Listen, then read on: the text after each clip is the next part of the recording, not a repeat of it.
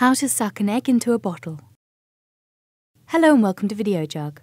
Mad scientist Jack Martin is going to show us how to suck an egg into a bottle. Step 1.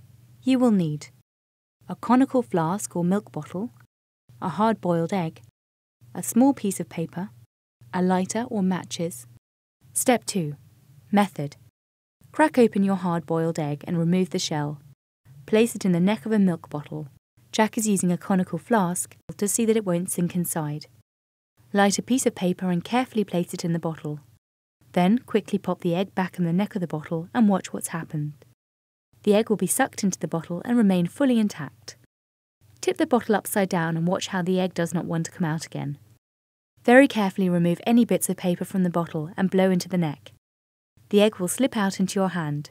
Step 3. Conclusion. Why did this happen?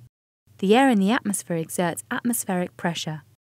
When the paper was lit, the air inside the bottle got hotter and expanded. Some of the air escaped from the bottle. When the flame went out, the air inside the bottle cooled down and contracted, so the air pressure decreased considerably. This meant the atmospheric pressure outside the bottle was greater than that inside the bottle. This pushed the egg into the bottle. When you blew into the bottle, the air pressure inside grew so that it was relatively greater than the atmospheric pressure outside and forced the egg out of the bottle again. Experiment complete.